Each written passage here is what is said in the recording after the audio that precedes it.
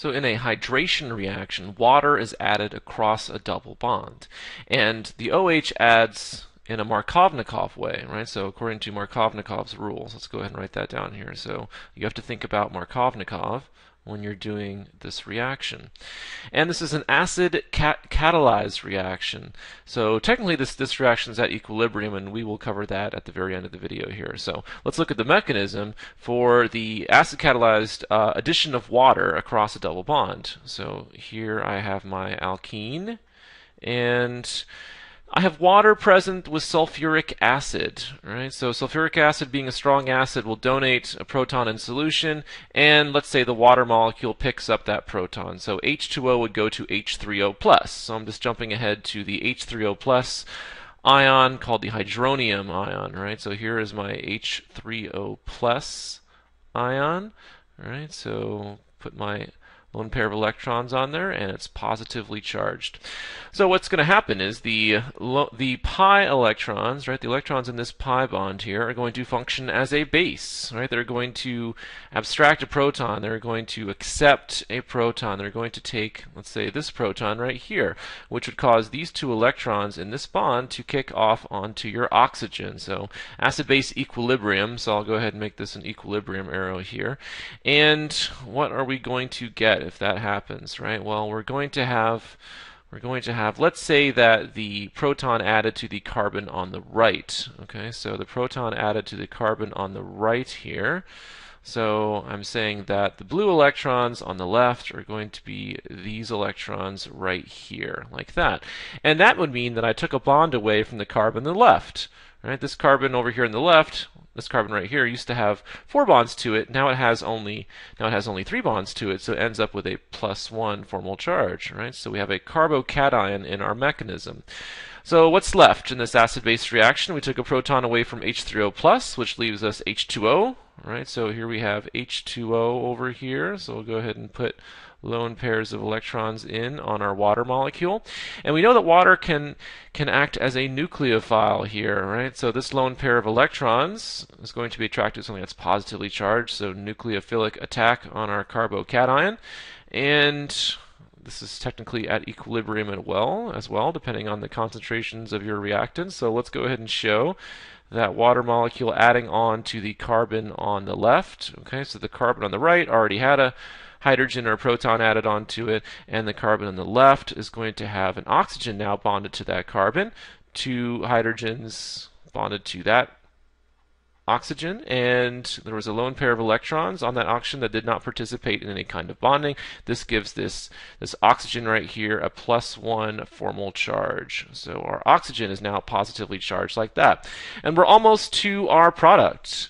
Right, so we're almost there. We need one more acid-base reaction to get rid of that proton on our oxygen. So water can function as a base this time. So water comes along, and this time it's going to act as a Bronsted-Lowry base and accept a proton. So let's get those electrons in there. So this lone pair of electrons is going to, let's say it takes that proton, leaving these electrons behind on my oxygen. Once again, I'll draw my equilibrium arrows here, acid-base reaction, and I'm going to end up with an OH on the carbon on the left, right, and the carbon on the right, there is hydrogen, like that. So I added water. I ended up adding water across my double bond, and to be complete, right, this would regenerate my hydronium ion, right? I'd get H2O plus H plus would give me H3O plus. So hydronium is regenerated, and so there you go. So remember, a carbocation is present, so you have to think about Markovnikov addition. Right, and since a carbocation is present, you have to think about possible rearrangements. Right, so Markovnikov and rearrangements. Let's take a look at an example where you have a rearrangement here. So let's look at a reaction. All right, so let's start off with let's look at this as our starting alkene, and let's go ahead and think about the mechanism. So we know H3O plus is going to be present. All right, so H3O plus right here. All right, so we're adding our alkene to a solution of water and sulfuric acid, and our first step in the mechanism, the pi electrons are going to function as a base and take a proton from our hydronium ion, right? Leaving these electrons in here, letting them kick back off onto the oxygen. So let's see what we would have from that acid-base reaction. And I realize that I didn't draw an equilibrium arrow here. I'm more concerned with getting the right product. So this is our carbon skeleton. Right, and which side do we add the hydrogen, right? Which side of the double bond? Do we add the proton to the left side or do we add the proton to the right side?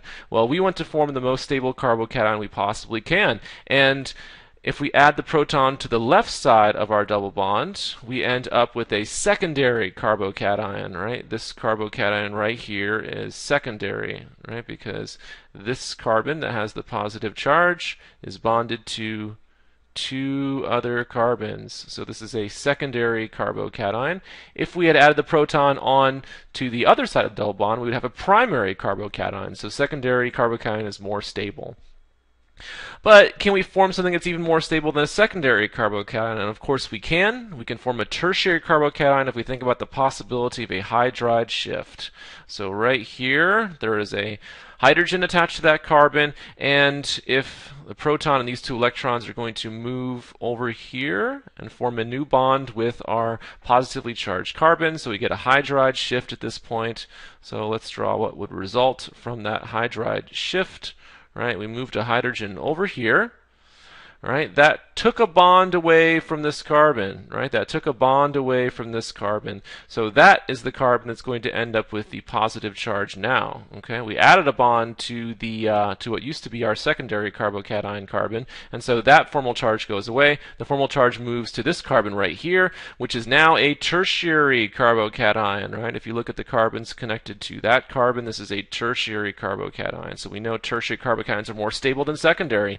So now we're at the step of the mechanism where a water molecule is going to come along, right? So we have a water molecule which is going to function as a nucleophile and attack our positively charged carbon like that. So let's go ahead and draw what the result of that nucleophilic attack would look like, right? So we have our carbon skeleton and we have an oxygen atom now bonded to that carbon, right? So two hydrogens here.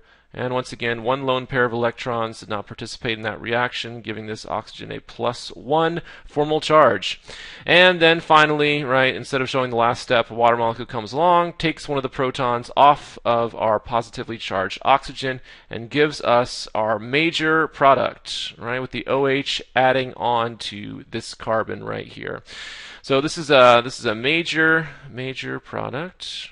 Right, this is our major product, and we would get some of the alcohol that forms from the secondary carbocation, right? So a minor product, right? Minor product. Well, that's what we would get if this oxygen had attacked, right, our secondary carbocation, and you will get some of that, okay? But if your test asks for the major product, you should show the product of this rearrangement. Now, we're lucky in this instance because our product here, right, this carbon right here, ends up not being a chirality center, right, because I have two methyl groups attached to that carbon, so I don't have to worry about my stereochemistry here. Let's do a reaction where we do have to worry about stereochemistry. Okay, so let's look at this reaction right here. So we take this as our starting alkene, so I'll put the double bond right there. And let's make that a little bit more clear here. So the double bond is between these two carbons right here. And once again, we're going to add water and sulfuric acid, so H2SO4. And when we think about, the mechanism, we know that we know that we're going to add a proton to one side of the double bond, and the other side of the double bond is going to end up being our carbocation, right? So the first thing to think about is, okay, which one of these two sides is going to get the proton? We want to form the most stable carbocation we can. So the proton is going to add on to the carbon on the left. Right, so if I can go ahead and show the intermediate here. Right, so for an intermediate, don't need that arrow. We'll just go ahead and show the proton adding on to the carbon on the left, right? So we get an H here, and then the carbon on the right of the double bond now ends up being our carbocation, right? So this is now positively charged like that. And remember, when we have a carbocation, right, this carbon is bonded to 3 other atoms, right? You have to think about you have to think about what that looks like, right? So remember, carbocations, when something's bonded to three other carbons, right, you get this situation, right, where everything is in the same plane. sp2 hybridized carbon exhibits trigonal planar geometry, right? Also with your unhybridized p orbital like that. So this is your sp2 hybridized carbocation situation here.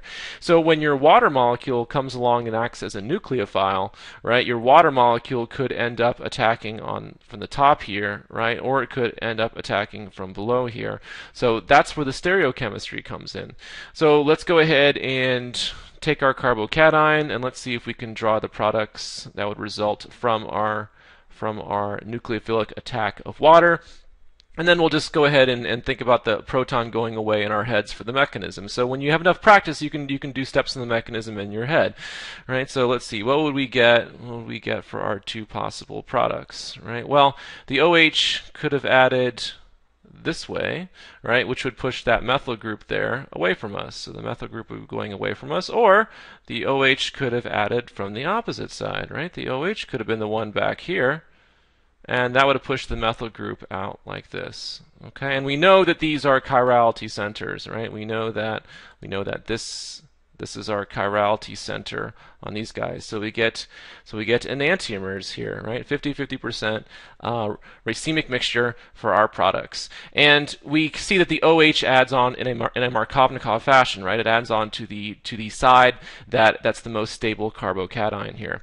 So one more thing about this reaction. So let's just let's do one that doesn't have any stereochemistry to worry about, and we'll try to make a different point about this reaction here. So this is our reaction. So we're going to add water to this.